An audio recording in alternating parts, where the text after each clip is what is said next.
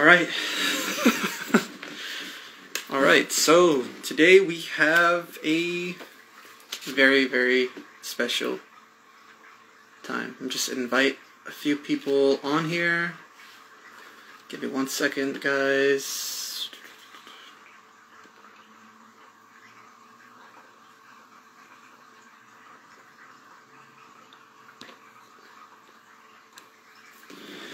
All right. Hey, how's it going, guys? Hello, hello, hello. So today I am going live, and today is like this little special episode, I guess. Hello,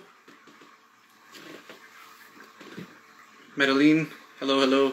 Feel free to go ahead and like tap the request button, and then just join in. Yeah. So today I'm gonna be, just like have this open space for Indigenous people.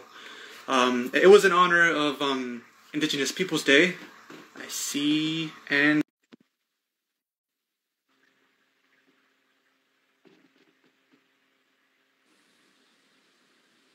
hello. Hey. Let's see, hold on. Still trying to figure this out, but hey, nice to see you. Yeah, nice to see you too. It's good to, finally go live now, and like Right? I have to see you. Is that a black cat? It is a black I was Oh gonna my pause god. it, but like, look, this is Bear. This is Bear. Oh, he's so cute. I love black cats. They're my favorite. He's really cuddly. Most people are like, oh, I don't do cats because they whatever. No, he has no sense of personal boundaries, so. Oh, really? No, that's good. That's fine with me. Yeah, I love cats. I love cats without sense of personal boundaries. I love it when they're, I love it when they're clingy, man. Like my cats, they're not clingy at all. They come for attention and that's it, and they leave. See, that's the vibe that I appreciate. Like, just cuddles and then they mind their own business. But I think we're still waiting for Alba, if I'm not mistaken. Yeah, Alba. Yeah, she just joined, and so Alba, when you joined, it has like a little tab where it says request, and then just tap that, and then I'll be able to see it. Then I'll be able to bring you on.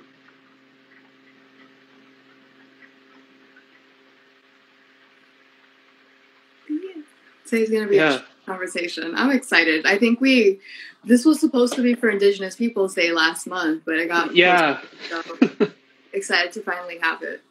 Yeah, no, definitely. I'm excited too. Yeah, it's been a while, but there's a lot of things that have happened, so it's good to now finally have this conversation now, and it's best, 100%. Except, Hey. There we go.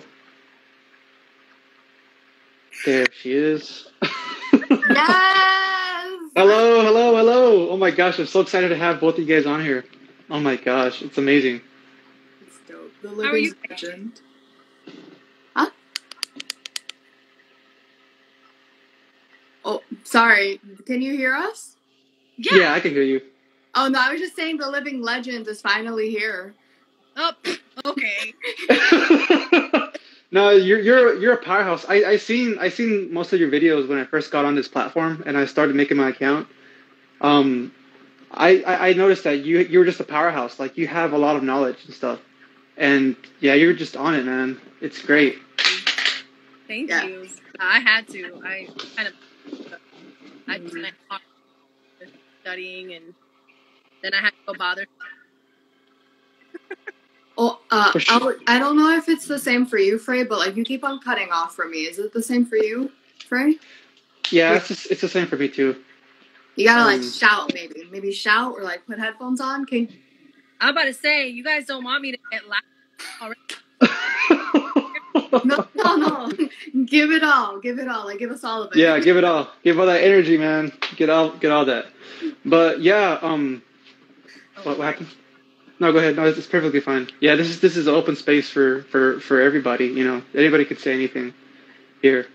But what I was gonna say is that like I had this idea in mind for Indigenous Peoples Day, but there were some things in the way, and a lot of the Indigenous people from the Caribbean were out doing their thing, and of course they were busy.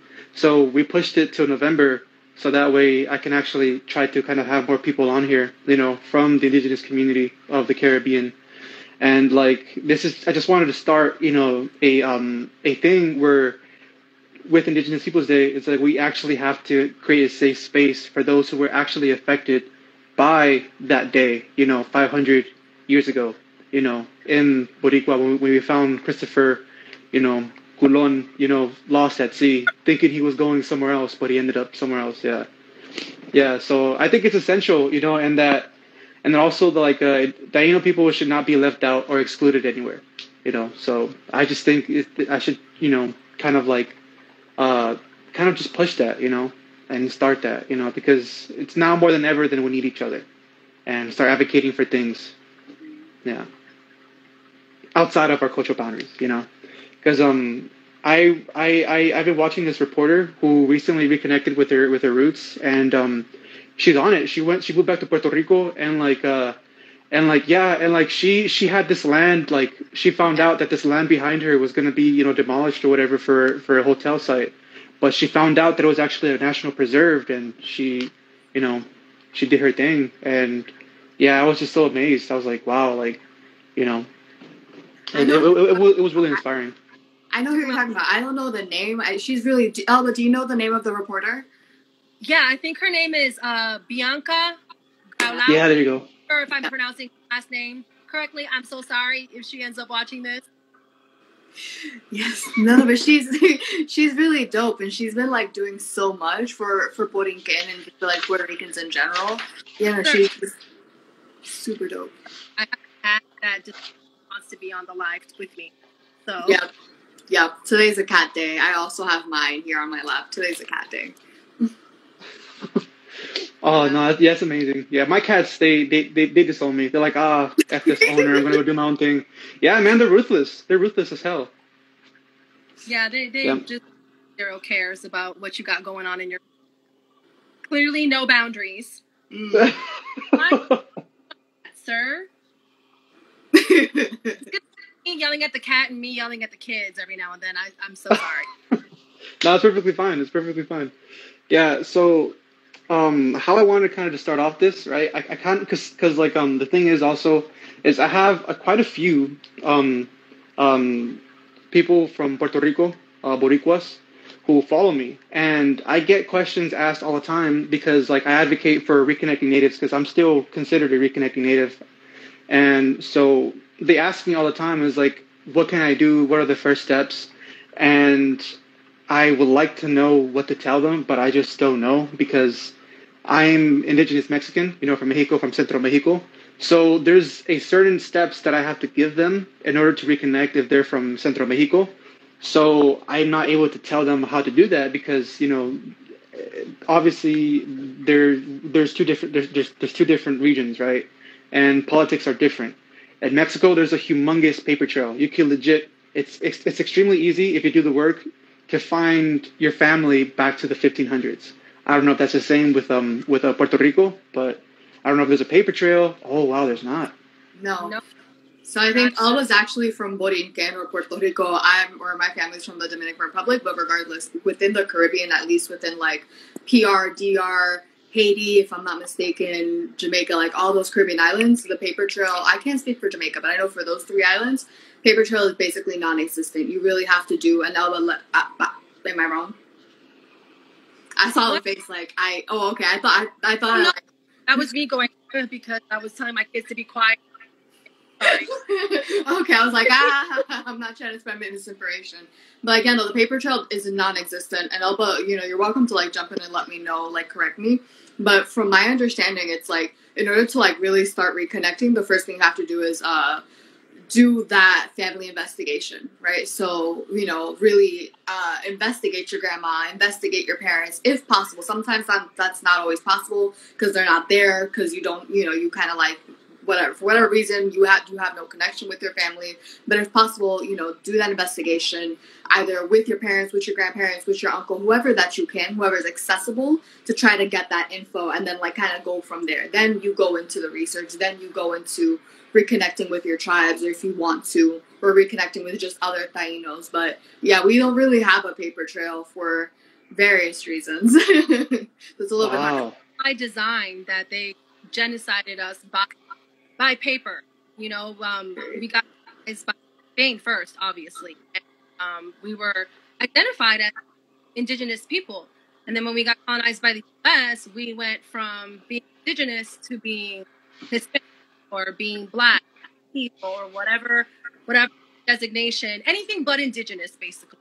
kind of by paper. So for a lot of people, it's really hard to kind of find paper documents, especially if the indigenous person in your family is a woman, because the colonizer didn't care about them. So it can be really difficult, and kind of what Marlene said when it comes to family, you may not even get very much information if you're asking specifically about people. But if you just ask about family, whatever, there's a lot of stuff that we get taught as Spanish that is not Spanish. So your family will, if you like just specific, like generally speak about okay, Spanish history with our family, I get little hidden nuggets of Taino culture or whatever, kind of like hidden as when it's not. Oh wow. I didn't know that. That's crazy. That's crazy, and that goes to show how diverse the issues are. Because in Mexico, like I said, like if you're willing to do the work, I can legit find a family of mine that I'm related to. People have found governors that they're related to from the 1500s, and it's that the paper trail is amazing. It's like not amazing, but I mean it's really vast. There's thick books for certain regions in Mexico with all the families there. And even in Mexico, like after the 1500s, after Cortez came and subdued, the Triple Alliance, they made a treaty, with the indigenous people, which actually the people that I'm related to. They recognized certain indigenous groups who allied with the Spanish, not just mine, but other indigenous groups. They recognized their as as equivalent as a Spaniard. So there's also books of the indigenous nobility in New Spain, in Mexico, and all that was dismantled. Mexico doesn't recognize them as nobility anymore, but there's still a lot of paper trail, and there's still like thick books written about families. Yeah, but that's great. I didn't know that. Thank you for sharing that. I think that's also important for people. That's a very important aspect people have to come to terms with when they reconnect. For sure. Yeah. But I also wanted to ask, like, the first question, kind of like kicking off, is like, what are the proper pronouns and like the labels that's like how does that work? Because for me, it's I'm Nawa, from from this pueblo, from Pueblo Huitzila, and that's how it works for Mexico or just indigenous Mexican. But how does that look like with people of the Caribbean? Ooh, that's a touchy subject. There's people arguing what we should call ourselves for years. It's definitely heated debate. Some people prefer Indigenous Caribbean Islander. Some people will say, West Indian, Antillean, Amerindian, Taino, of course, which a lot of people will say, I'm not Taino. That's a town in Italy, which is a whole other thing. Yeah, it's a lot of misinformation, basically. But generally speaking, people here lately, I've seen a lot of people identify Ibaro, or they might specifically refer to the island that they're from. So like me being from Puerto Rico, I would say, Borinquen, which is where the word Boricua comes from. It's the indigenous name of the island. Wants to speak on DR. Same for DR. I don't think there's as big of a movement of like re-indigenizing in DR as there is in Borinquen or Puerto Rico. And again, I'm still new to reconnecting, so I'm gonna there will be times where I'm just gonna be like, Elba, want to take it away? But yeah, same thing for DR. I think if people do identify as indigenous, they'll, from what I've seen, again, I'm still new to reconnecting. From what I've seen, it's been like Taino, it's been, Quisqueya, right? Or Quisqueya, you often hear that because that's what's most popular. But yeah, that's a subject where I'm kind of like, I'm not going to talk about because I don't know too much about it, but that sounds right. That sounds good. Yeah, and there's also debate about that island, was one whole island. So there are people who will be like, no, Haiti, no, it's Quisqueya, and it's technically both. Yeah. Because there's different languages that were spoken on the island, or different dialects of Arawak. So you're technically not use either one. And comment was made here, which is actually a really, really good point. So I'm going to go ahead and read it out loud, that you can search or municipal records, wedding, baptisms, or even military drafts, cards. A lot of the time you find some trail that way. But again, as mentioned earlier, a lot of that, especially if you're looking for like a female identifying or, you know, was identified as female on paper, it's harder to track them, especially if they, you know, didn't get married or there wasn't a marriage certificate. Mm-hmm. Some churches were, you know, destroyed and stuff. So they're like, paper? I don't know her. Where is she? So it can get really complicated. There are ways, but for a lot of people, there's this just roadblock where you can't really find much after you get to a 100%. Same for our island. Yeah. Damn. What your family has, photos, any records, etc. It's not like publicly available. Yeah. Wow, that's crazy. And you're SOL, you know. Mm. Oh, wow, that's horrible. To your point, like to answer, like going back to like the original question of like how do you identify? There is a lot of debate. I think though, definitely what Alba said. Yeah, there's a lot of debate. I think from what I've been seeing, the most common thing is just like, at least for us, is Taino, right? Where you identify with your specific yukayeke. For us would be like Hiwayawa, but like, which we do not, I don't represent. I'm just gonna do not represent. I'm speaking for myself. Same.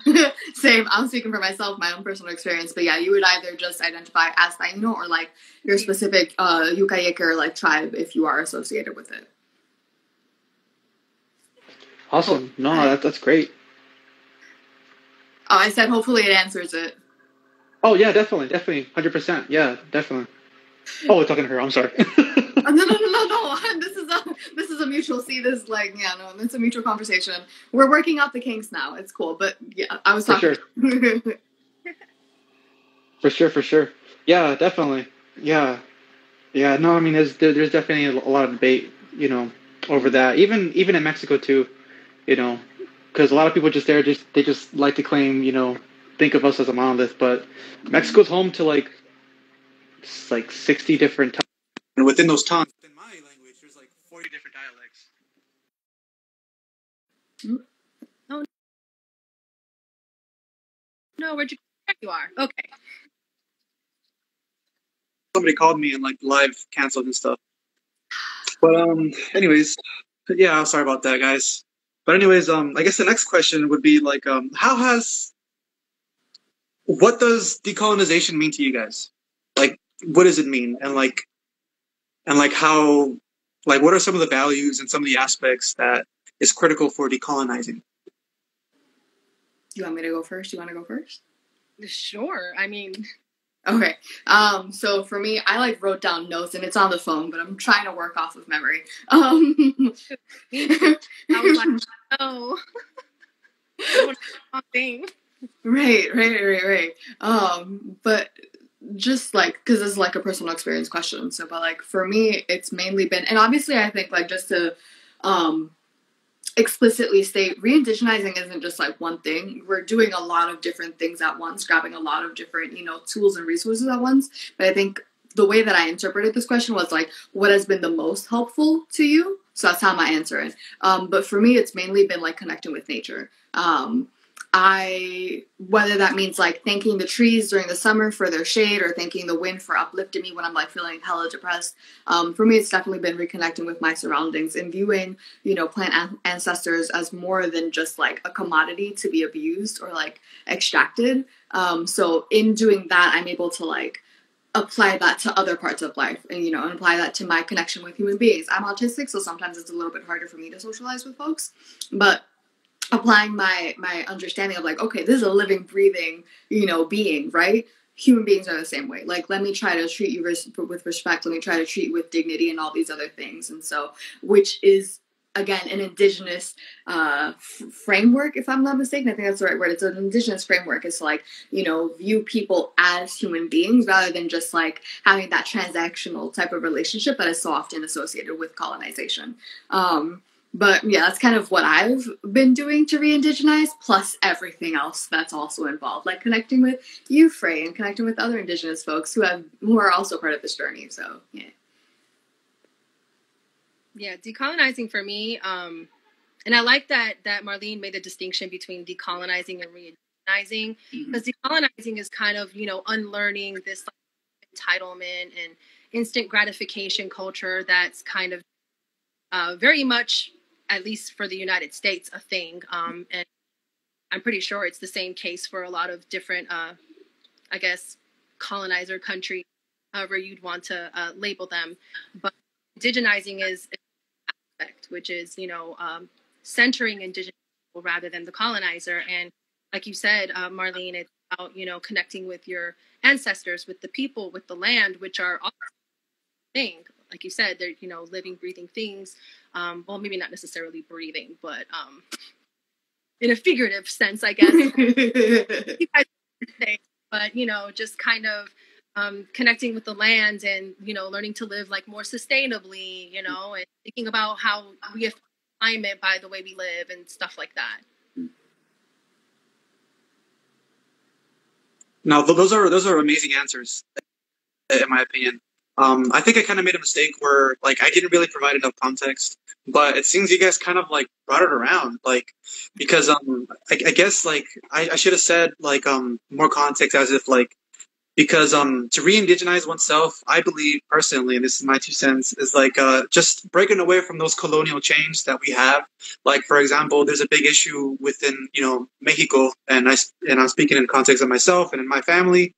There's a lot of machismo. There's a lot of homophobia going on within my family. And, Marilyn also knows that a lot, that, because I've opened up to her, that, I've had to unlearn a lot of those things. And I am with someone who is a radical feminist. So a lot of the things that I had to, relearn, certain aspects, like, women are supposed to be respected, taking accountability as a man, this and that, and getting rid of that Mexican machismo. It's a real thing, because some of that stuff didn't really exist, before the Spaniards arrived. A lot of that stuff came with the Spaniards, and I kind of hated to see a lot of that stuff growing up with my aunts and my grandmothers, because it really just adds on to more of that intergenerational trauma. And that intergenerational trauma is a big, like, massive chain that's, like, holding us back, and like a lot of our things. But yeah, but you guys, like, just that on. I think it's super important, like what you're doing now, right, is you're unlearning all of those things. You're going back to, who your ancestors used to be and how they used to connect with each other. I had a point. It was here, but then it left me. Oh, yeah, generational trauma. ADHD problems. Right, you're just like, it's there, and then it goes, whoop. Anyways, but, like, generational trauma, like, you doing that, and, like, it doesn't feel like much, right? You're like, damn, I really wish I could be doing more. I really wish I could be, at least for me, as a reconnecting Indigenous person, I see, like, all these, Indigenous people online, and I'm like, damn, I wish I could be that person who's just, like, vibing and, like, learning, there's usually an idea or an image of, like, what it means to be Indigenous, right, or what it means to, like, re-indigenize, but, like, that right there, you taking that work and you doing that work to, like, unlearn all of those really toxic behaviors and mindsets, that's re-indigenizing. That is, setting yourself and your, like, future generations up for success, and, like, kind of, again, just going back to how we used to be. Like, that is super powerful in and of itself too. So, like, props to you and props to everybody else who's doing that work to, like, como se dice, like, heal that generational trauma. Yeah, they say when you do the work, you're healing not just you, but 7 generations back and 7 generations to come. So, I mean, it is huge. It may not feel like it, but it is. So definitely, like Marlene said, props, because definitely an issue within the Taino community as well. And I can't speak for all Indigenous communities because I don't know this for a fact, but I know at least for Taino people, we're a matriarchal people. So, that respect of women and stuff like that is something that a lot of people have to work on. Even other women, not to unlearn that machismo, such thing as internalized misogyny. So that's something to be mindful of and to kind of work on as well. Facts. Just facts. Yeah, facts, dude. Yeah, I'm telling you, man, she's a powerhouse, man. Yeah, dude, it's amazing. It's an honor to have you here. It really is. It really is. It's great. It's amazing. Because this kind of, like, balances things out almost, because you got someone that's, like, really well connected, and you got someone that's reconnecting to give out both aspects of the spectrum, because when I was growing up in high school, I had nobody to really turn to. which why I kind of spiraled into believing in a bunch of conspiracies. I don't do that anymore, but yeah, it's just amazing to have both people on the spectrum, someone who's like really well in touch and someone who's reconnecting, to kind of like, wow, you know, that person is just like me, you know. It's amazing. This whole experience is just great.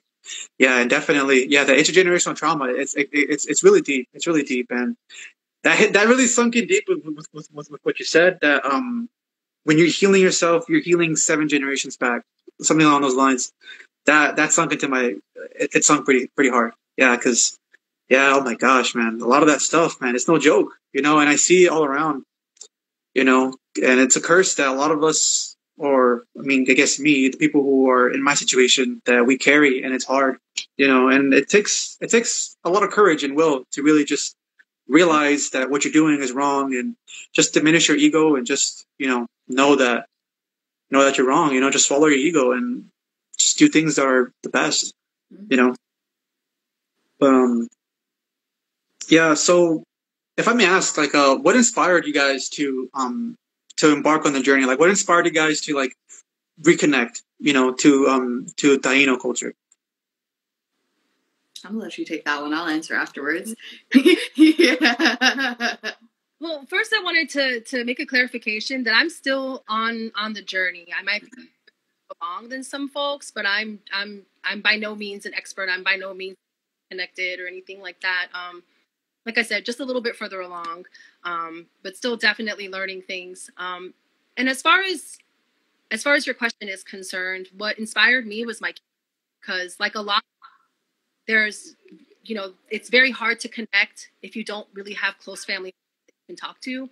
A lot of my relatives that I would love to have asked these questions that I have now, like my abuelo, tatarabuela rather, abuelo and stuff like that, they're no longer with me. So I didn't think to ask these questions when I was younger and have the opportunity. So in my mind, I was, oh my God, what if one day I'm here, you know, creator forbid something happened that's unseen. What are my kids gonna have? What am I leaving behind for them to learn if they can't learn from me directly? So, you know, I started doing my personal research and everything and creating all of this content, and you know, Taino Library came about due to that, because I was like, well, geez, if I'm going to do all this work and everything and have something for my kids, I should share this with other people who are coming up to the same like roadblock on their journey and have a hard time finding information and stuff like that. You know, if I want to make this accessible for my kids, I should make it accessible for everybody else who's wanting to reconnect. So that's essentially how my journey started. It's amazing. That's great. It's really powerful. What about you, Arlene? No, I'm processing that, because that's really powerful. I think a lot of folks are like reconnecting so that they can pass on that knowledge and that information to future generations, whether it's kids or I don't want kids. So for me, it's going to be like nieces and nephews. But like my cat, I don't know, pero no, for me, what got me started on the journey was, it's actually pretty funny. Espérate. Okay, you going over there. Anyways, what happened for me was, so it's a little bit of a story, so bear with me here. I swear I have a point. I come from a family, let me backtrack. I think I was like fresh out of college. I'm like, all right, I got nothing to do. Let me like try to, I think it was at that point where like becoming a plant parent became a thing. So I'm like, all right, let me get all these plants. Let me try to like keep them alive. I couldn't keep one alive for more than like 2 weeks. They started dying on me, and like I'm like, all right, let me figure something out. Mind you, I'm coming from a family that like my great grandma, my grandma, my mother, like all of them, they have the greenest thumb ever. They can like bring plants back to life. My grandma had this one rose bush que estaba completamente muerto. It was like completely dead, and like within a matter of 2 months, that lady had a whole bush full of flowers. I'm like, ma'am, like give me your gift. But so I'm like, okay, I cannot grow plants to save my life. There has to be something else that I can do that will allow me to honor, you know, plant ancestors. And I'm like, all right, cool. Let me start thinking. I thought, you know, it came to me that my great uncle was a curandero. And I'm like, all right, cool. But that's in the Dominican Republic in the middle of nowhere. Like, how does that translate here in the United States? Back at that time, I was living in New York City.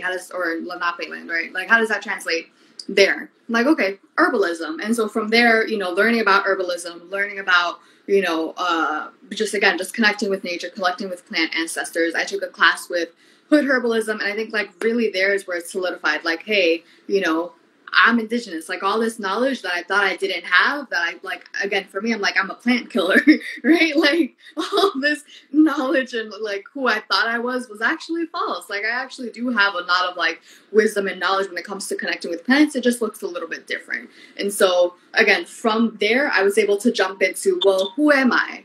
Who's my family? I know that they are, you know, gardeners and they have a green thumb, but like, who really are they? And like, I started investigating a little bit more. And yeah, it turns out we are a lot more indigenous than I thought we were. So, yeah. Wow, that's... Oh, I'm sorry. No, it's okay. You're perfectly fine. I was going to say, I think a lot of people end up asking questions when they start, you know, kind of doing more of their spiritual side, you know, doing that inner work to heal themselves or whatever. Because I know, like, when I was, before I even started my Taino ancestors, I was like binging videos of, you know, curanderos and estistas, santeros, all that stuff. And the common denominator I noticed from all of these different spiritualities that I was drawn to was ancestor veneration. And that's when I started thinking, wait a second, I know a pretty good bit about Spanish history and stuff like that, and those and my African ancestors and everything too. But like, ¿y qué de los Taino? What about the Taino people? And that's when I like, there's nothing out there. I was Googling, like, where is all the information? Where are my people hiding? Like, right. And eventually you stumble upon like a Facebook group or something, and you're like, oh, okay, you know, here they are. And you start learning more. But at first, it's very difficult, especially if you don't already have somebody who's kind of, you know, connected in some way. 100%. And on top of that, especially like just to like a little tidbit, especially if you have your entire life you've gone with hearing like, oh, Tainos aren't extinct. I don't know how it is in Borinquen, but like in the Dominican Republic, that's the lie we tell ourselves. That is the biggest lie we tell ourselves. Tainos are extinct. They went extinct when pardon my French, Christopher Columbus arrived, right? Like, I'm like, But yeah, that's the biggest lie we tell ourselves. And so it's like, how can you even begin to start that journey if you still tell yourself that lie, you know? But exactly. It's definitely a thing too. It's definitely a thing. I mean, it's kind of like here in the United States, like they bring up Taino briefly with regard to Christopher Columbus. You know, Christopher Columbus is the point. We're just kind of like this sidebar back to, you know, oh, he discovered America even though he never stepped foot. Right. Yeah. That irritates me when they say that he stepped foot in America, like in the United States. It kind of irritates me a little bit because, like, no, he never did. If anything, he did go outside in Central America, but that was pretty much it. He landed in the Caribbean. That's where he was at, you know. Yeah, he died confused. Like that's right. He did.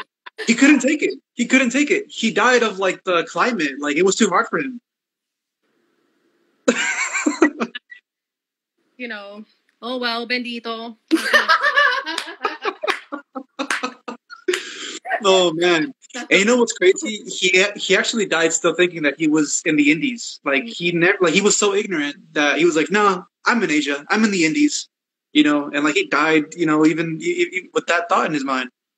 And a lot of people don't know that even the Spanish were like, "Dude, what are you doing? Like, what is going on here? What's happening?" Because no, you know. So, a lot of people don't know that he ended up going back to Spain in chains. He was, you know, mostly because he was treating other Spanish people like it wasn't so much about, you know, giving any shits about the indigenous people. But, you know, regardless, he was considered a criminal even by his own people.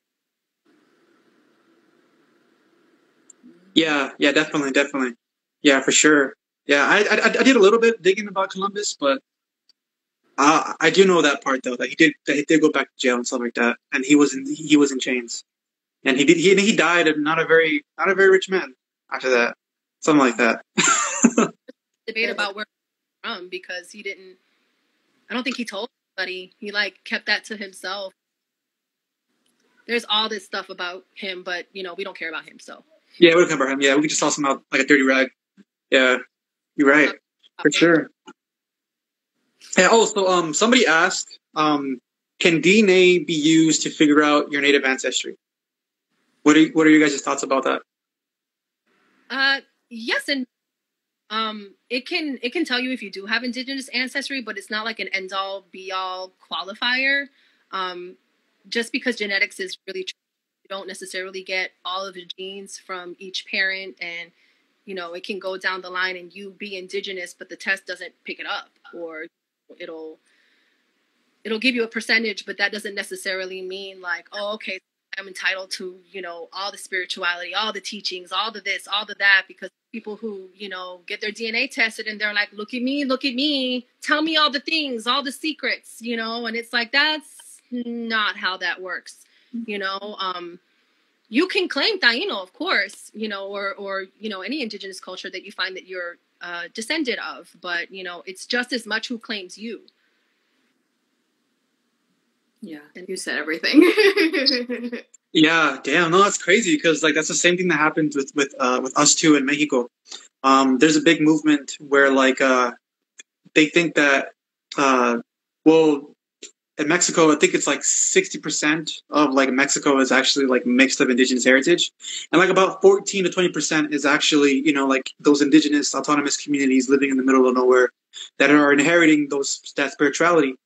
But at the same time, there is a large amount of the diaspora that wants to know their indigenous identity. But what they do is they feel entitled to claim anything, right? Some people come from a different part of Mexico and they claim indigenous lineage from a different part of Mexico that's nowhere near their lineage, and they appropriate that kind of stuff. And then they feel like, oh, I'm mixed heritage, and that's a big issue, because not only that, it's not an issue with the diaspora or with like some civil matter.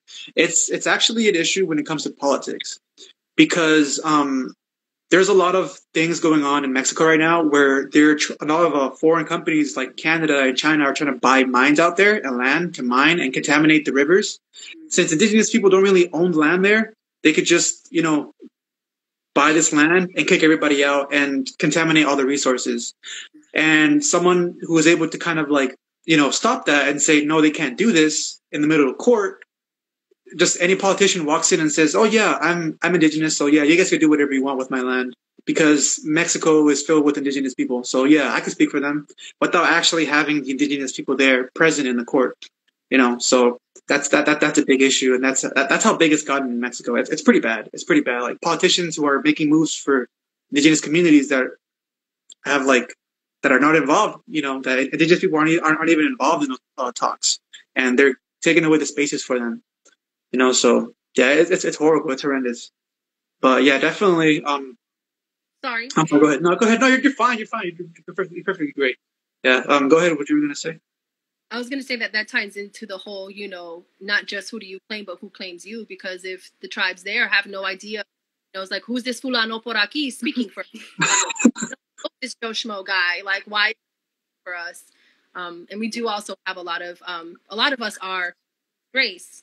For lack of a better term. So there are people who will appropriate their indigenous cultures to seem more legit. So you see them, a lot of them actually tend to appropriate from you guys in Mexico. And you see them wearing things, and it's like, there are people who represent multiple tribes, and that's perfectly fine. But there's definitely a fine line between representing all of your ancestry and then just appropriating from other people without even knowing what you're talking about. Yep. So that's been an issue in our community as well, along with anti-Blackness, the general issue. Oh my gosh. Yeah, the anti-Blackness is pretty big too. We're working on it. I think this is a collective process, but we're working on it. And I think, yeah, that's it. That's all I gotta say. It's a process. For sure. Somebody asked, what advice would you give white passing Tainos that feel self-conscious about connecting and wanting to connect with others? I can answer that one. I'm sorry. I got that one. Cause listen, also within the same boat, especially coming in New York City, I think that's a separate topic on its own. So I'm not going to venture into that. However, that being said,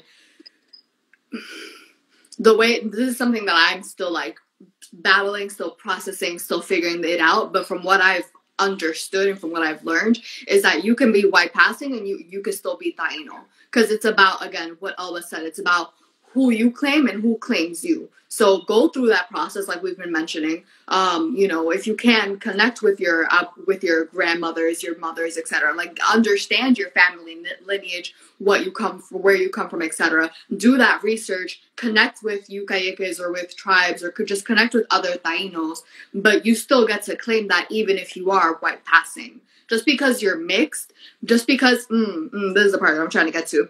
Our ancestors they had to mix, like they had just to survive. We had to, like, and again, Elba, correct me if I'm wrong, like we had to mix just to survive. We had to adapt. We had to kind of just like do what we had to do to continue and survive and to like make sure that we ended up here at where we are. So just because your ancestors had to do all those things to get, you know, to make sure that you are in the place that you are in now doesn't mean that you're not Taino. Doesn't mean that you don't have that ancestry. Doesn't mean that you don't have, you know, again, do the things. Don't do it incorrectly. Don't be disrespectful. Don't be claiming other cultures that aren't yours. But just because your ancestors had to do those things doesn't mean that you're not Taino. That's my response. I agree. And plus, even before colonization, our ancestors weren't out here kissing cousins or anything. What I mean, it's you side of your tribe. That's what you're supposed to do, unless you want a really, really shallow gene pool. So and that's not, I'm just saying, you know, so it's not this like, oh, well, if you mix, you're lesser than. No, you know, that your admixture adds to who you are, take away, you know. That's why blood quantum can be so problematic, because an indigenous person, what the focus should be on is ties. It's not on, you know, parts of who you are, you know. Because when I'm talking to you as a full Taino person, as a full Puerto Rican person who has Spanish ancestry, as a full African person, even though I don't, you know, present as Black, you know. So whether you are white passing or you know, walk this world as somebody and all they see is somebody who's Black, you are still Taino. Yeah, that's. I think that's pretty much all I had to say. I feel like there was something else I was going to bring up, pero se me fue el hilo. Nice.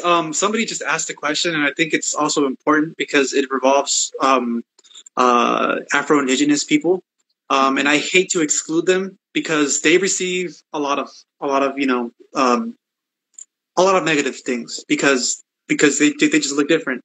But so what this person said, what is your take on colorism when it comes to Afro-Indigenous phenotypes? That's what I was going to talk about, because it has to do with the question before about, you know, white passing, all of that stuff, is to be conscious of what privileges you have. Because as a person who, you know, has lighter skin, I might be brown, but I'm light brown. You know what I'm saying? Like, I need to recognize when I'm technically, quote unquote, the white person in the room. You know, we have privileges. You know, racism affects all of us, but the darker you are, the more barriers you experience, the more things that you have to kind of fight just to get the same treatment. Yep. So it's not like, oh, you have it easy, or, you know, you didn't struggle. You know, I made a post literally the other day, and a lot of mixed race people lost their minds because you tell white people, you know, you need to, you know, sit down and be quiet, have their space. It's fine for them. As soon as you talk to them about proximity to whiteness, they lose their freaking minds. You know, how dare you say this and blah, blah, blah, blah, blah. You know, I all the Black kids in school. And it's like, well, with that attitude, I can see why. You know, not to sound mean or, you know, like I have no empathy or anything like that. But, you know, there's a difference between an individual struggle and being systematically oppressed. And people negate to see that. 100%. Yeah. There's nothing I mean, like, I think Alba said it all. I feel like our Afro-Indigenous natives, especially, like, including within our community, I feel like they get shit on from both sides. They get shit on from the community and shit on from the world, right? So it's like, again, I think I saw someone else say it. I forgot their name, but they're really popular online. But, ¿qué iba a decir? What was I going to say? Essentially, yeah, like a white passing person will be more likely to be accepted than someone who's Afro-Native. I don't get questioned. If I claim my indigeneity, I might get some side glances. I might get some people like, you know, thinking que estoy loca, that I'm crazy, but or like, I don't get questioned. I am far more likely to be accepted than like an Afro native. So yeah. Ditto to what Ella said. If you're white passing, you do have to understand your privileges. It doesn't mean you don't go through shit, but you have to understand your privileges. Exactly. And I'm glad that you brought that up because it's definitely a big point. I mean, there will be people that don't have any indigenous history, but they'll be like, look at me, I'm 1/16 Cherokee or whatever, my great-great-grandma. And nobody, hey, you know, that's fine. Okay, sure. But as soon as one of our Afro-Indigenous says something similar, it's like, what? Right. Show me DNA test. Show me the 23andMe, you know? And it's like, what? Mm-hmm. Do you even understand indigeneity? Like, what is this? Exactly. And don't mind my profile. It's just I kind of turned off the camera for a bit because I had to open the door for somebody. How rude! Don't they know you're on live? No. For real, right? Yeah. Somebody needs to get crucified now. I'm just playing.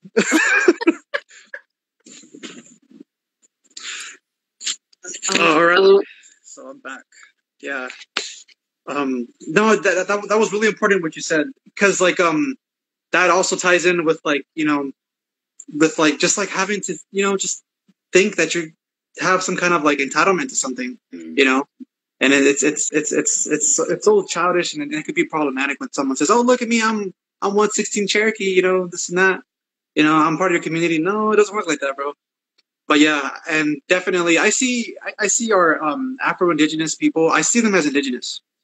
Point blank period. I don't even label them Afro-Indigenous. I like indigenous, bro. Like if you're indigenous, you're indigenous. You know, whether you're white passing, whether you're Filipino mix or Afro, you're indigenous, bro. You know, we need more leaders. You know, we need more people to embrace and give out that representation.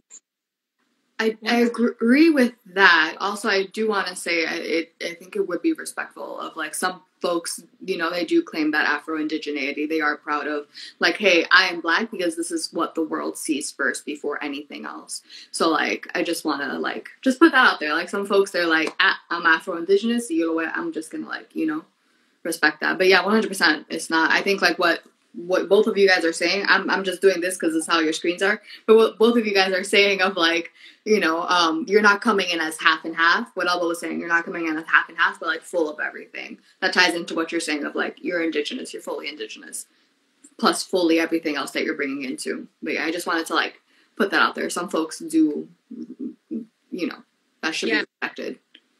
And they definitely the Afro-Indigenous label, at least the people that, you know, not to speak for Afro-Indigenous people, but from what I have Indigenous people say, just to amplify their voices, since you know we don't have an Afro-Indigenous person identifying person in this live, that out of them they get flack if they don't say that they're Afro-Indigenous, because then people treat them like they're denying their Blackness, and not the case. So they're like, no, I love both sides of my ancestry, and you're not going to make me choose. And I think that's a beautiful thing. So, you know, like you know, indigenous is indigenous to me.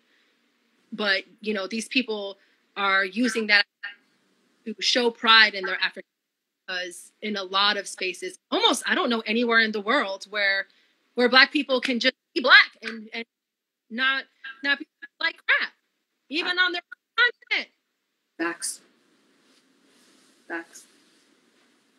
Whether that continent is Africa or the Americas or both, because, you know, there's definitely people indigenous to both. Do the Tainos ever had a relationship with the African diaspora? Like, for example, in Mexico or in the United States, there was like rebellions and revolts that were involving parties of indigenous people and African. Really, there is. Yeah, for sure. I know, like specifically in Jamaica, for example, because our ancestors, you know, our African ancestors were brought over, enslaved, you know, and then our Taino ancestors were also enslaved. Essentially what happened is they were enslaving the Taino people, so many, that they were like, yo, go to Africa and bring some more people to work these lands or whatever, because we're running out of Taino people to do all this slave labor. And, you know, these are people that came together and definitely fought against the Spanish. And like I said, in Jamaica, you have people who like into the mountains together because the Taino knew the landscape. So they were like, come on, Holmes, let's get the hell out of here, you know? And a lot of that ended up happening in parts of the Caribbean, not just Jamaica. That's one of the best examples, or first to come to mind anyway. I wish. Wow.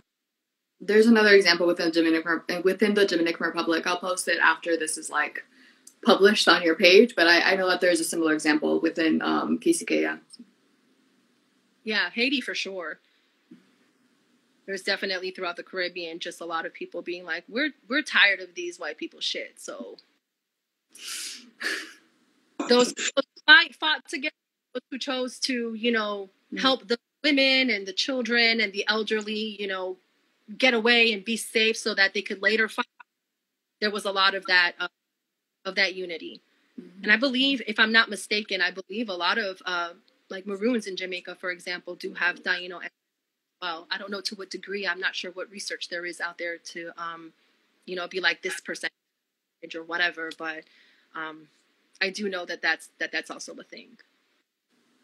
Wow, that's crazy. Yeah, and like I have a friend who I've known for like almost a year, and he's from the República Dominicana, and he was telling me something about like the pottery, Taino pottery, and apparently they found this lady from a little pueblo that's like purely like Afro-Indigenous or just, you know, African diaspora.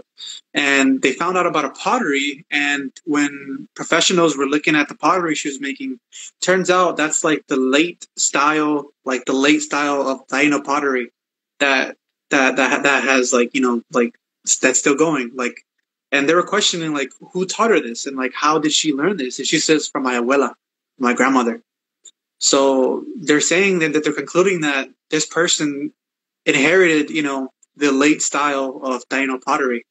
What are your thoughts on that? Like, this is why I feel like the anti-blackness makes absolutely no sense, because on the real, our Black ancestors are the ones who, because they could not hide, because they could not, you know, straighten their hair, which is more of a modern thing now than it was back then, but because they couldn't, you know, try to wash themselves, there was really no escaping the abuse and stuff like that. They're the ones who kept a lot of our culture for us. Yep. And we have them to thank for that. Yep.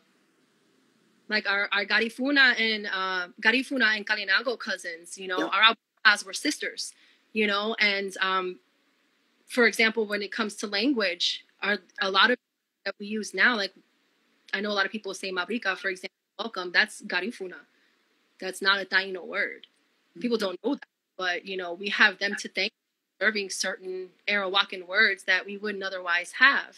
Because the chroniclers didn't care to keep track of our language. They only cared about, you know, okay, what's the word for gold and stuff like that.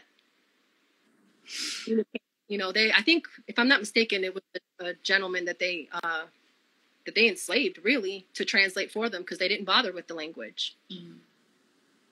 Yeah. Wow. That's great. Yeah, that's right, huh? They took somebody as slave. Man, colonization is hardcore, man. It's really horrible. By the way, like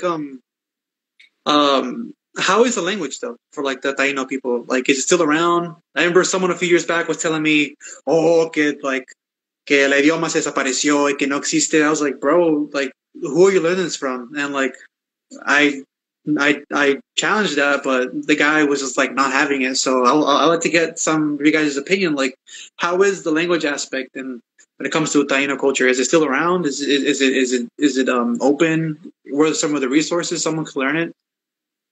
Well, long story short, the language didn't survive intact. We do have that. Going back to what I said earlier about people thinking they're Spanish that are really Taino, some of our words are very much Taino words. They're not Spanish. Mm-hmm. You know, the Spanish didn't have a word for hurricane. So huracan, word. If I'm not mistaken, you guys use that same word, you know? Barbacoa too. Barbacoa? Yeah, I heard that's a Taino word too. Yes. But But yeah, so the language didn't survive intact. So we kind of, like I mentioned, the Garifuna and Kalinago are cousins. There's a lot that they kind of within their languages that we're able to, compare and be like, oh, okay, so you guys have this word, we have this word, so we know, like, this is our word. Isn't some, because there are people that will come and be like, no, that's our word. No, it's not. Stop it. But yeah, we did have surviving words. In the language, no, but there are people who have reconstructed the Taino language and worked very hard and very diligently to do so, and essentially not appropriate other Arawakan speakers. Wow. That's a lot of reconnecting people, just like taking bits and pieces from everything. Like, I just want to look the most Indian ever, and it's like, that's why it. Yeah. Wow. No. Well, thank you for providing that clarity. It's great. It's great that you say that. So people could kind of get some clarity. That's and that's really interesting. I never knew that. I never knew that at all. Yeah. Yeah. Definitely. It's a good space to have this. So that way people can learn as well. And also, like, some of my Taino relatives, or my Puerto Rican relatives who just don't really know, like, where to look for. And I feel so bad because I can't really tell them, like, the process looks completely different from what I'm learning now, between Mexico and Puerto Rico or DR, So I guess my next question would be, like,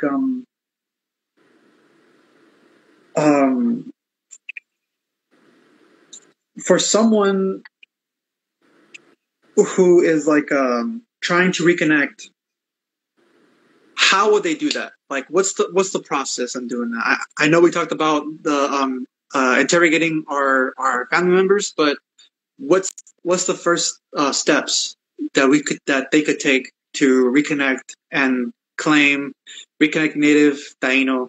How would that look like? I'll answer that one. Although, let me know if I'm wrong, but I feel like that is the first step. If you do not know who your ancestors are, if you do not know your family history, then it is a little, it's not impossible, but, like, it is a little bit harder to claim that, right? Like, you need to know who your ancestors are, where you came from, what's your history, etc. Again, that is a little bit hard for those of us who do not have that type of connection with our families, either for whatever reason that might be, because they're no longer here, because our families are our families, right? But that is the first step. You need to have a proper understanding. Not like, I'm not saying go write a dictionary. I'm not saying go write a thesaurus on your family history, but at least do a little bit of research of, like, what your family looks like and where you come from and what are the stories. And I can go further into what that looks like because that's what I am currently doing, but that is the first step, right? And then after that, after you're like, all right, cool, I've gathered this knowledge, this is where we come from, whether that's from Boriquen, Quisqueya, Jamaica, I don't know what the proper term for Jamaica is, IP, etc. Jamaica? Yamayeka. All right, cool, new words. Whether that's Jamaica, right, wherever it is, like, once you kind of, like, pin that down, like, this is where we come from, based off of these stories and based off of what I've been able to gather, I am indigenous, or this is my history, right? From there, I think it is a little bit safer to go, hey, I'm Taino, like, this is where I come from, and claim that title. I wouldn't recommend anybody claim, you can, although let me know if your opinion is different, but, like, I really wouldn't recommend anybody claims that title unless you've done that work within your own family, because I feel like that's a little bit easier than, like, doing research on our history. That's a little bit muddier. But that's the first.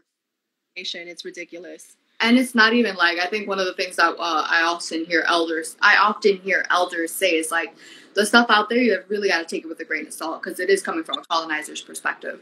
But that is the first step. Once you're able to do that, then you can jump into the research. Then you can jump into family history.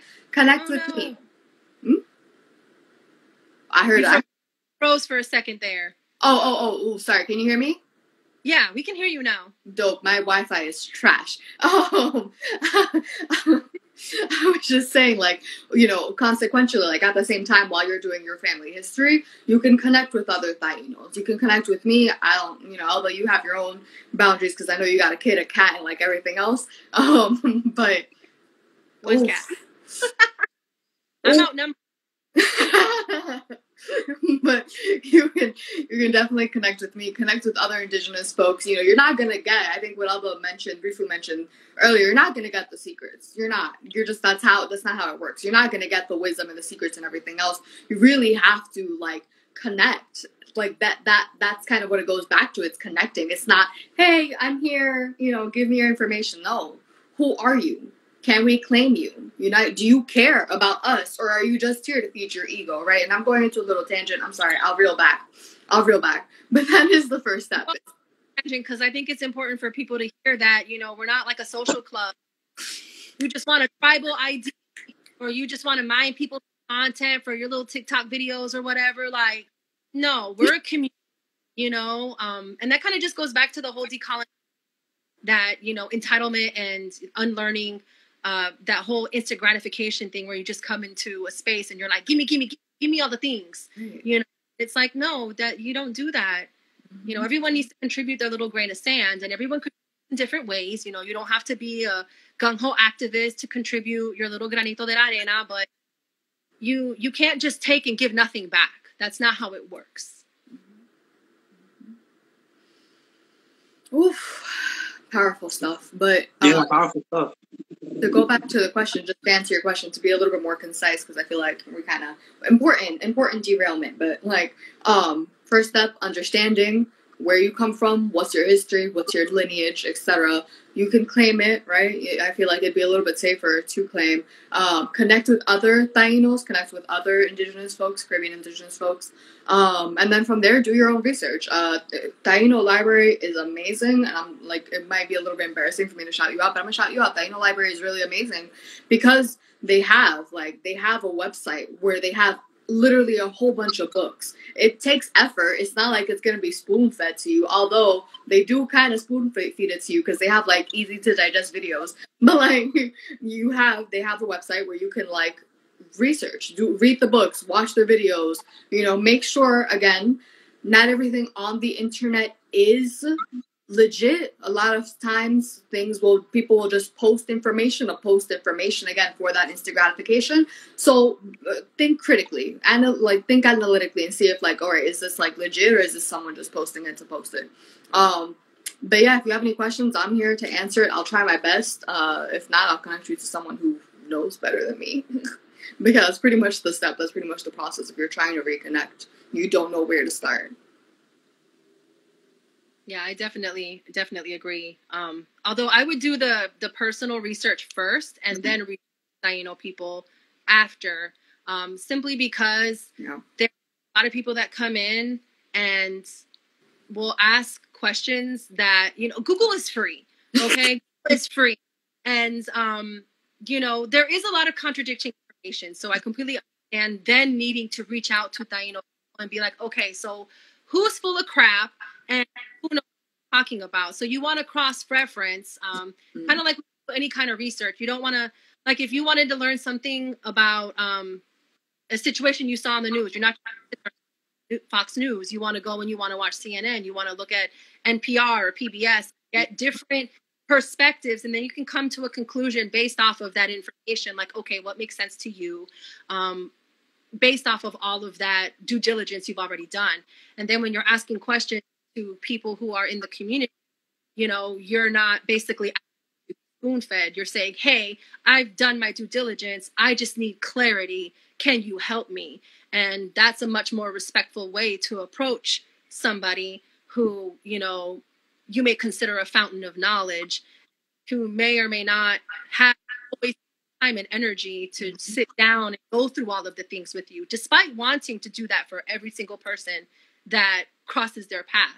You know, it's just like, for me, for example, just speaking as, you know, somebody that runs, you know, Taino Library, I want to help everybody, but I'm literally one person and I still have a family and all this other stuff going on. So for as much as I want to help every single person and answer every single question, I can't. So, you know, you do have to take some personal accountability and, you know, take the responsibility for yourself to do as much research as you possibly can on your own, and then come and ask questions for clarity and stuff like that. And like for me personally on my journey, because after a certain point I hit a roadblock, I was like, I have to talk to other people, to find them and speak to them. And thank God we have the internet, because that definitely helps the diaspora.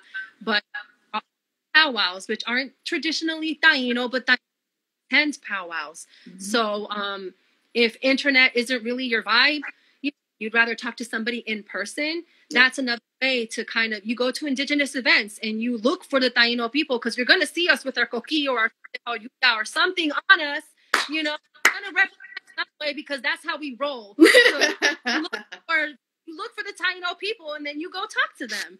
And that's out more that isn't on the internet. Wow, that's what's up. That's what's up. Yeah, man, it's great. I love how you guys are just so passionate about this, man. It's amazing. You know, it's so much enthusiasm, man. Like, you guys got me like focused in there, because it's just so amazing. I'm just so honored. I'm having like a little overstimulation here. Yeah, yeah, for sure. No, it's great. I think this might be like not important, but somebody asked about the something about along the lines of like spirituality.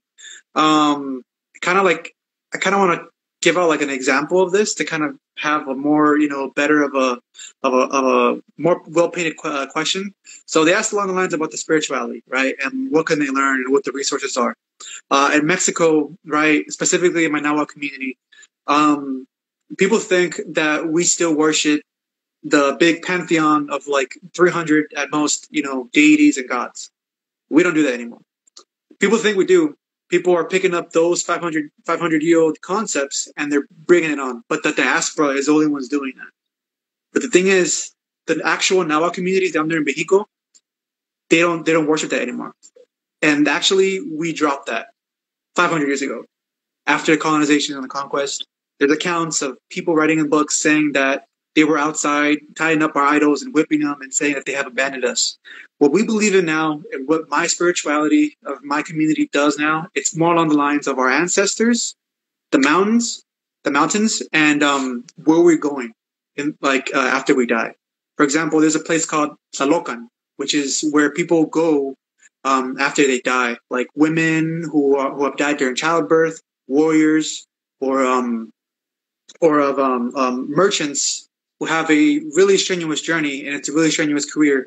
That's where they go as when they die. They're categorized, like this heaven where they go after they die, So, I guess what I want to say is like, what are the spiritual aspects of the Taino culture? Like what is it more like along the lines? Is it still the same as it was 500 years ago, or has it changed?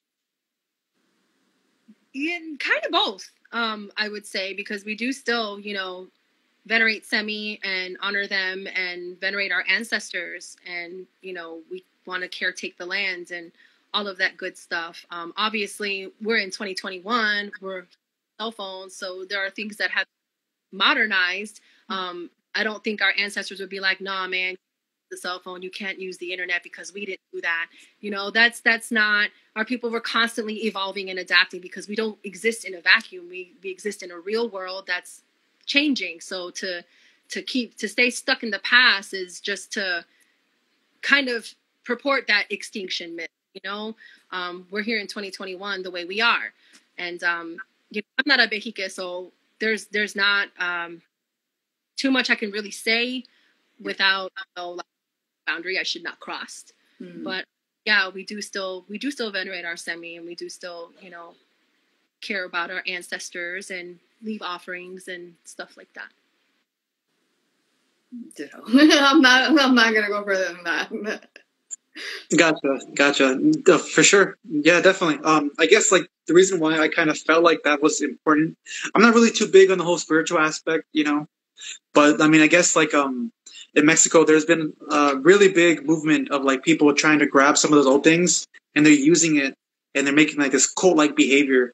They're like, yeah, they're saying just extremist stuff. And yeah, I don't want to get too much into that because it could get pretty graphic, but yeah, I just feel kind of something like that maybe should have, been said, give out, your opinions and stuff like that. But it's great. It's great to hear that. Yeah, definitely, for sure. Definitely don't want to step on nobody's shoes. Don't want to step on nobody's boundaries and stuff like that, because we don't want to disrespect anybody.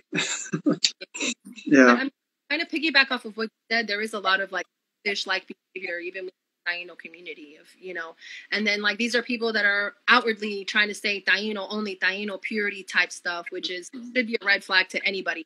But, yes. There are people that are technically incorporating practices from other cultures and trying to pass it off as Taino. And it's like, no, that is an African religion. Don't do that. Don't say that's not. Or it's a practice or perhaps a story from another culture that has been, kind of Taino sound word. I know I had somebody ask me the other day, what about this story about this character or whatever? And I'm like, I have never in my life heard this name before. Like, that sounds completely, pardon my French, made the fuck up. Like, I don't know where you got that from. And, there's a lot of that on the internet. Like, for example, there's people constantly perpetuating this Maboya semi. That semi does this. Maboya are, quote unquote, evil spirits, for lack of a better way to put it. Never a semi. There's no such semi as Maboya, but if you Google Maboya right now, you will come on these different pages talking about this semi and blah, blah, blah bullshit. And that's why it's important to talk to Taino people, because they'll be the ones that can tell you, that's caca mierda, don't listen to that. Oh, man. Whatever. For sure. No, definitely. So I guess to anybody who's listening, I guess there goes your answer. Talk to Taino people. Talk to them to get some more of that information. Yeah. Oh my gosh. It's, if it has to do with spirituality, you want to talk to a Behike. You don't want to talk to just anybody out there, because there's plenty of people that are like, they'll give you like some Wicca, witchy woo-woo bullshit, and it has nothing to do with indigenous at all. Right. Just to like, I'm sorry, Elva, were you done? No. Go ahead.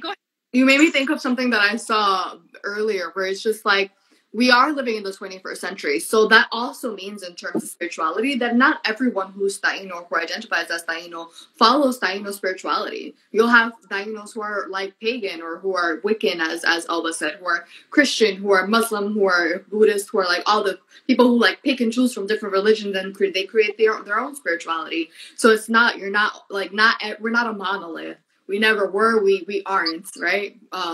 So it's really important to like make sure that you have that understanding of the landscape. Now, not everyone who is Taino or who identifies as Taino will follow, Taino spirituality as it was or how it should be. Like, you're gonna find people from different backgrounds, and that's fine too. The only issue I have with it is when people don't disclose to you, this is not a purely Taino practice. I'm Taino. This aspect of my practice, is my personal practice. Yep. You do. Just don't misrepresent. Yep. That's it. Yep.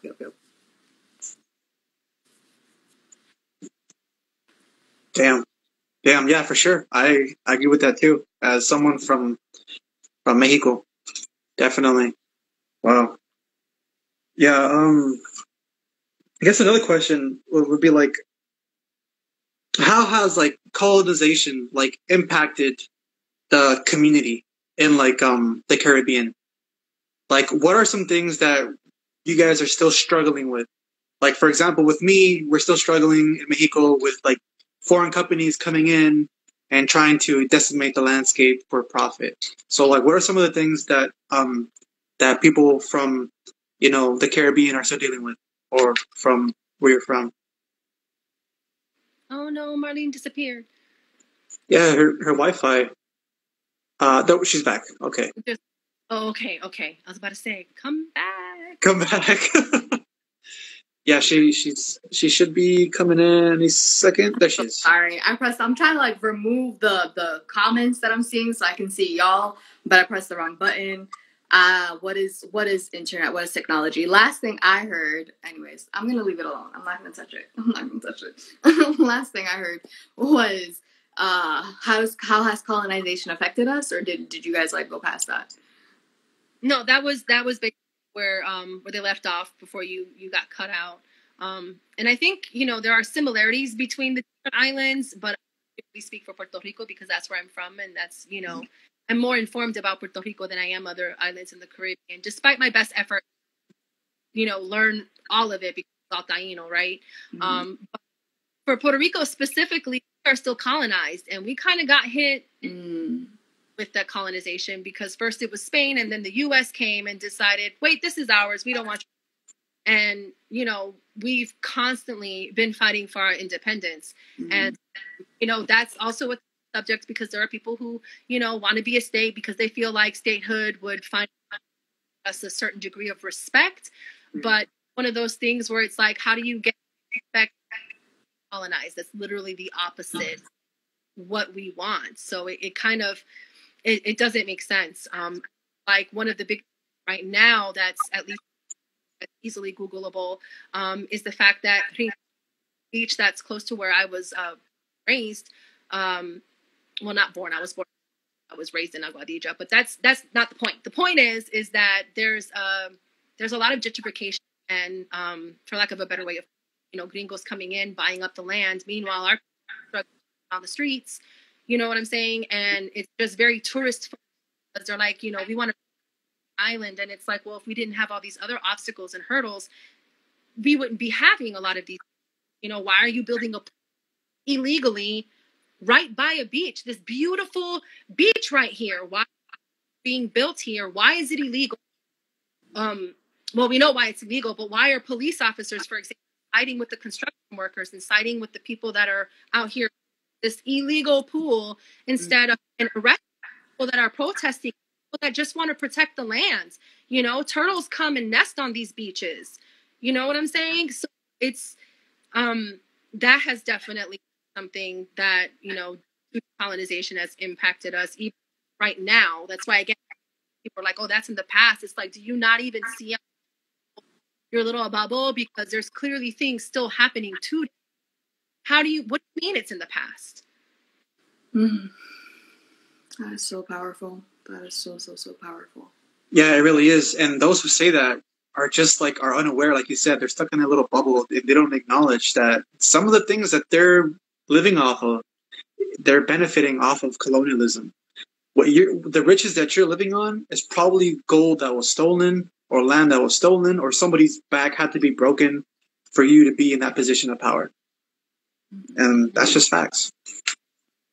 So for me, for DR, someone might have a different opinion, and I'm just speaking from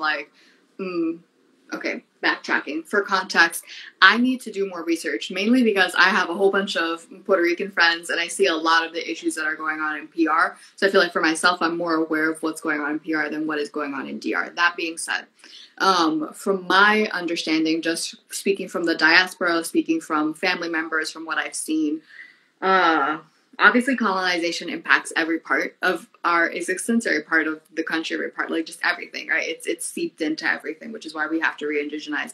But I think the biggest part that it plays into, in my perspective, is self-erasure, right? You have, I think the movement within Borinquen is a lot bigger of reconnecting, of reclaiming that indigenous, that Taino identity. In the Dominican Republic, it's not as big. It's really not that existent. So that self-erasure is really, really important. It's like the biggest thing for me, in my opinion. Someone else who is a lot more connected to DR and what's going on there might have a different opinion. Obviously, we have the same issues. We still have gringo buying up our lands. We still have a lot of these other things, but the self-erasure is really important because from there you have the culture, you have the language, you have the terrible mindsets. Homophobia is a really big thing within the Dominican Republic. I think last year, I forgot what body of government passed this law, but essentially they made it legal to discriminate against trans and queer folks in the Dominican Republic. So you can have people murdering, beating up, and it's a big thing in PR as well, where trans folks are murdered at the highest rate there.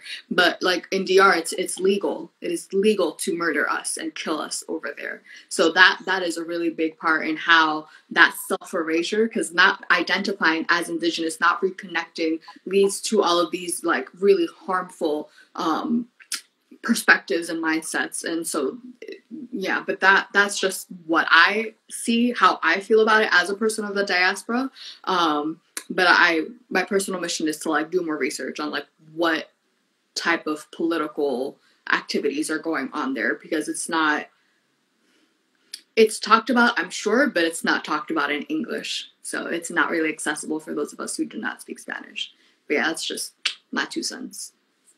Yeah, being bilingual is definitely a privilege, especially when you're like trying to research Taino stuff, because a lot is in Spanish.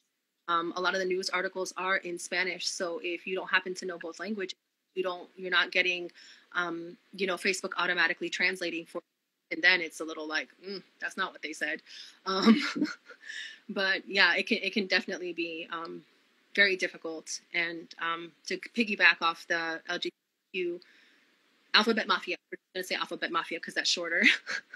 But Puerto Rico, for as far as the United States numbers go, and this is even considering the fact that a lot of this is and that people are often misgendered. Puerto Rico was like number 1 for the places where there were a bunch of transgender murders, specifically when it comes to Black transgender people. So it's definitely a really big issue that came along with colonization. A lot of things that we have to unlearn, even with regard to spirituality, a lot of that Abrahamic mindset, because I don't want to say just Christian, is kind of more than that, but there's a lot of the umbrella term would be Abrahamic. There's a lot of very harmful beliefs within those spirituality that are very anti-Indigenous, very phobic, transphobic, and they don't even care for people who are neurodivergent. Whereas in our culture, there was a place for everybody. You know what I mean? People their differences weren't like, oh my God, you're changing, we need to fix you. It was, everybody had their place. The creator made you the way you are for a reason. So it's just, there's just so much to unpack when it comes to how colonization has impacted specifically the Caribbean, but Indigenous people as well.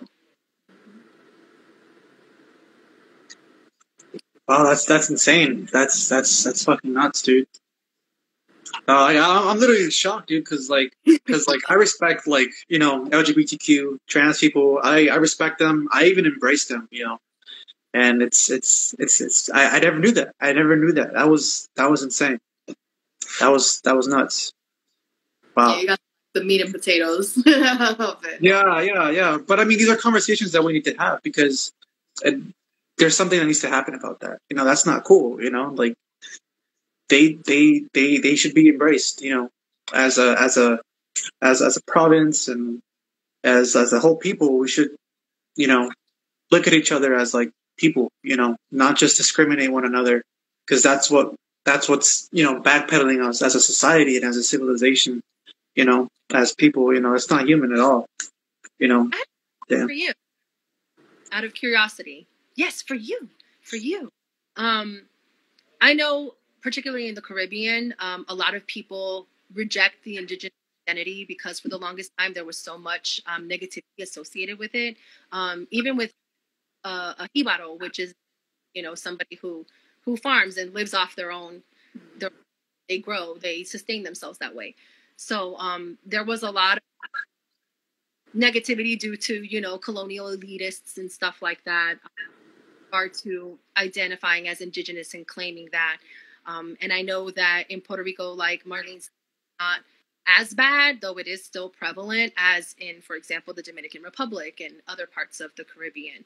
Is that something that you see as well in Mexico, or is there is there less of a negative stigma like associated with being Indigenous?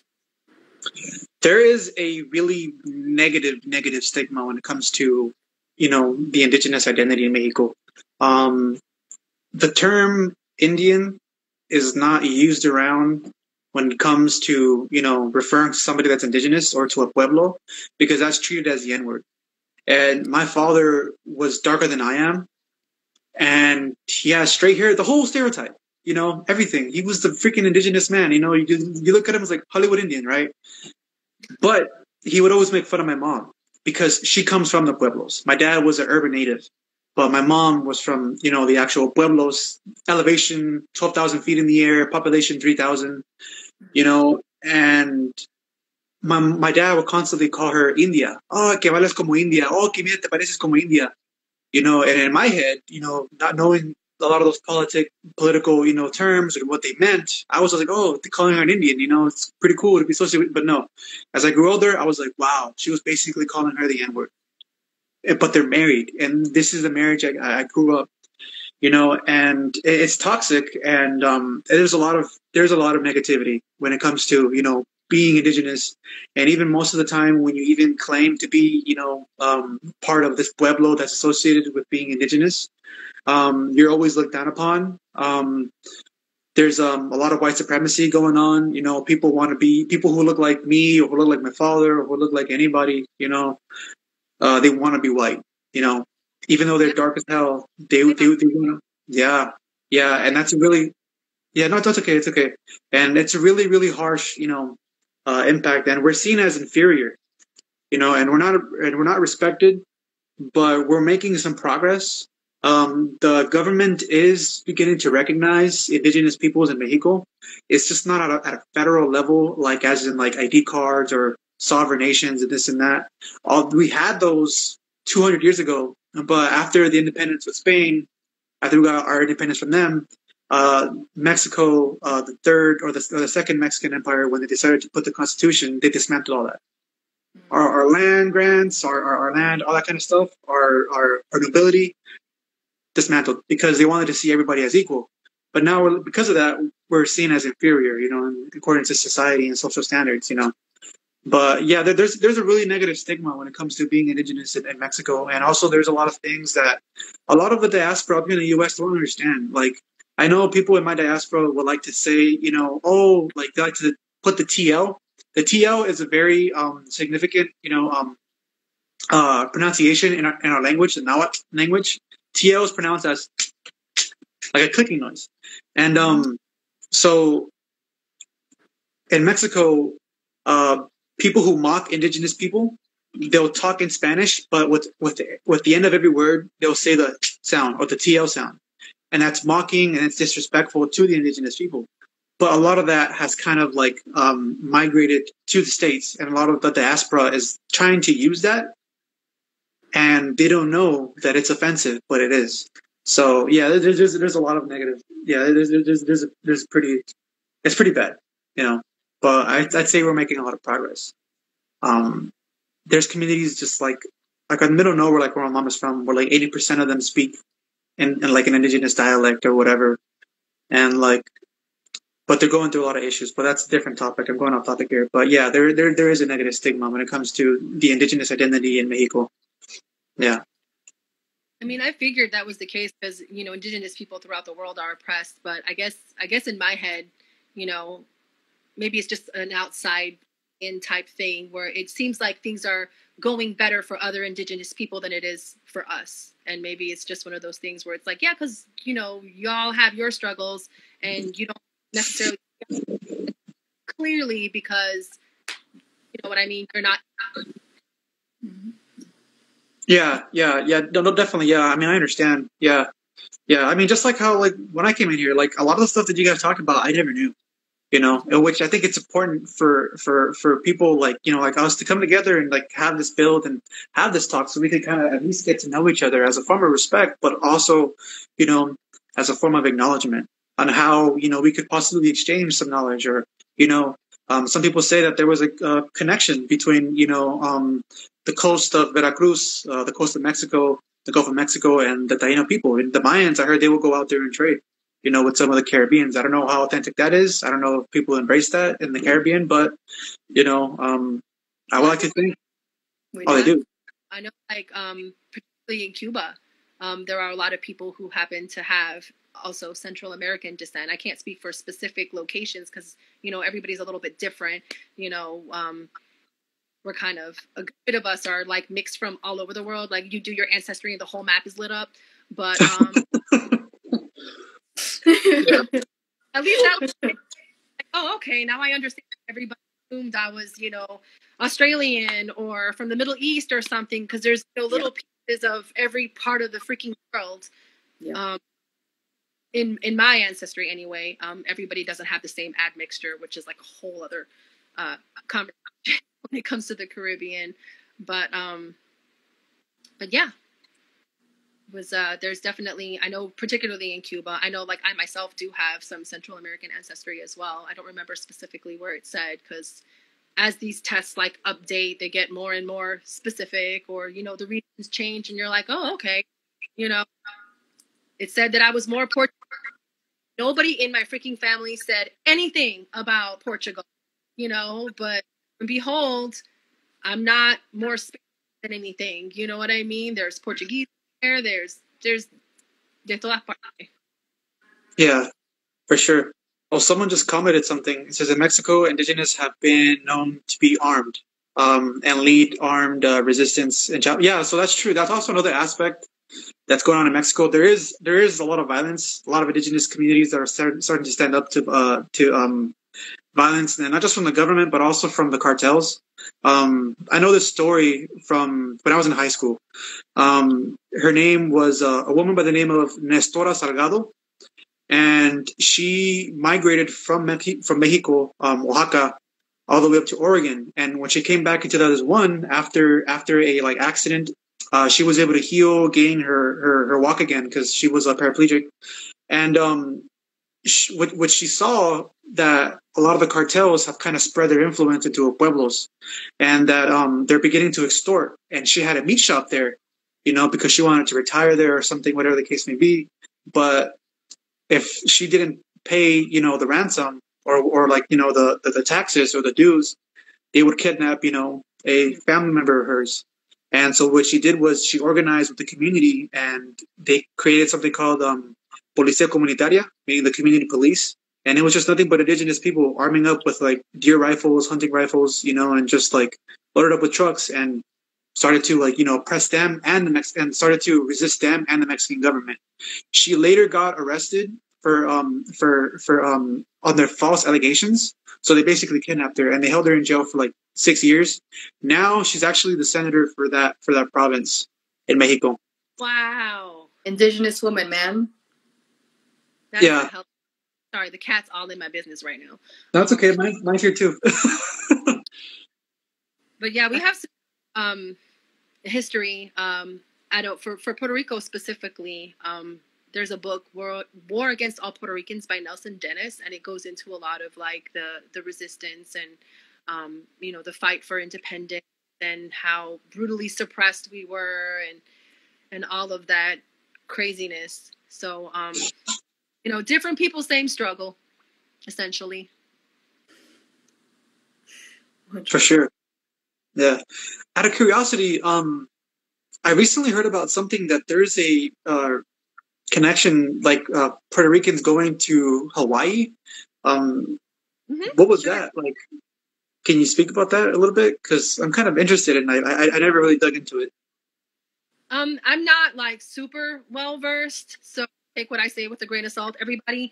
But from my understanding, there were a lot of Puerto Ricans that ended up in Hawaii. I know, like when I lived there, because people, oh, you moved to Hawaii and you're not from, they treat you like crap.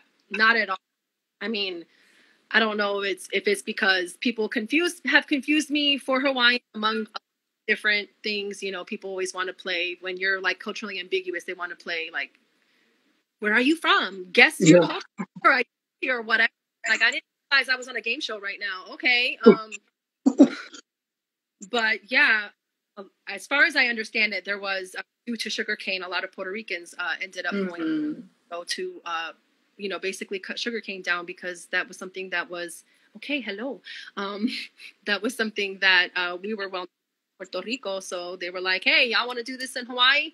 Yeah, we're just gonna send y'all go over there. And now there's a pretty decent Puerto Rican population in Hawaii because of that history.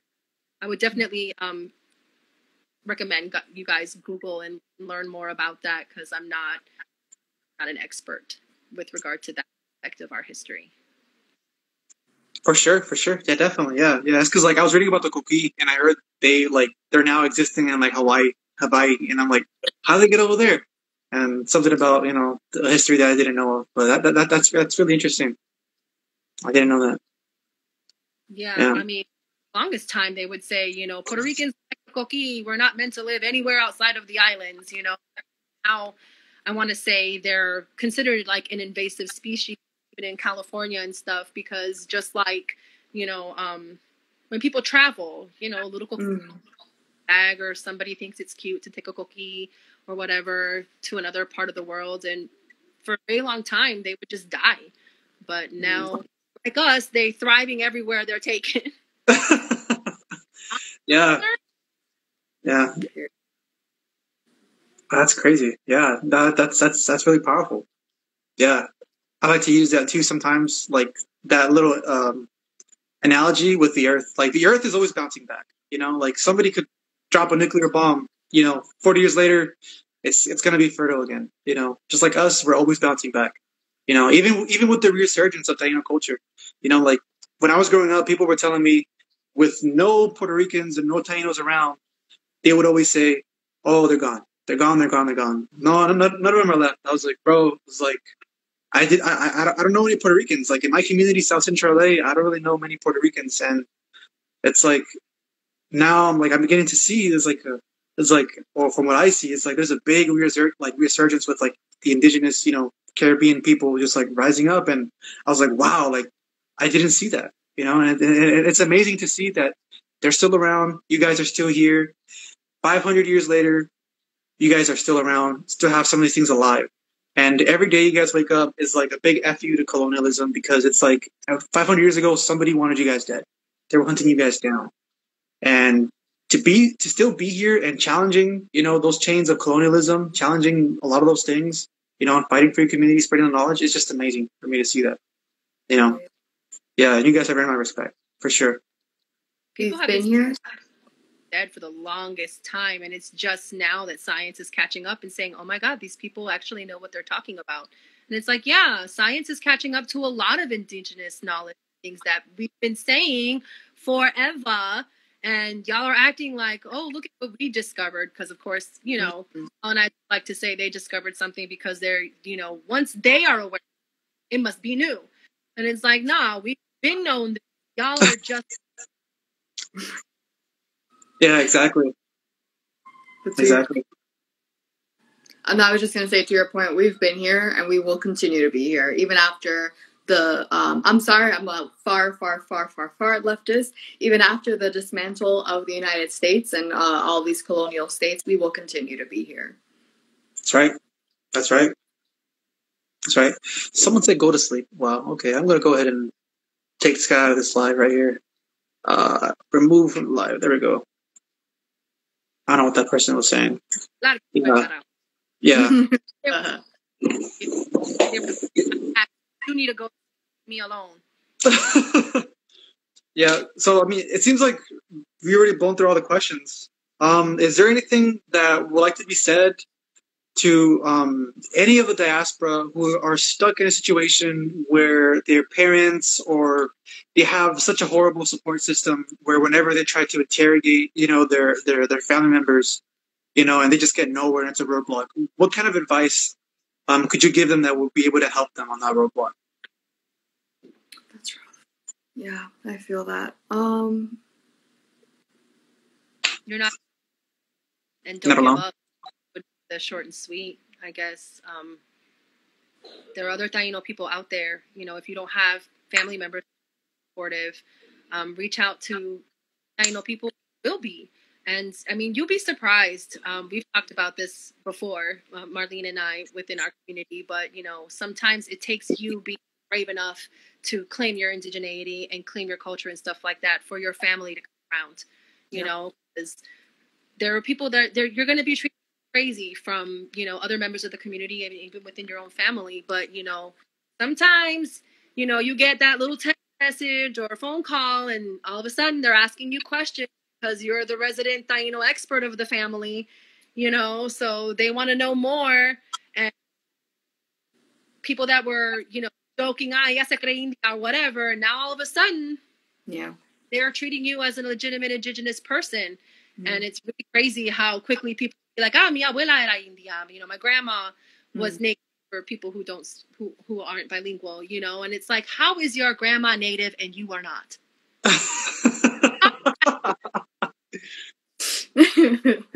Okay, sure, Jane.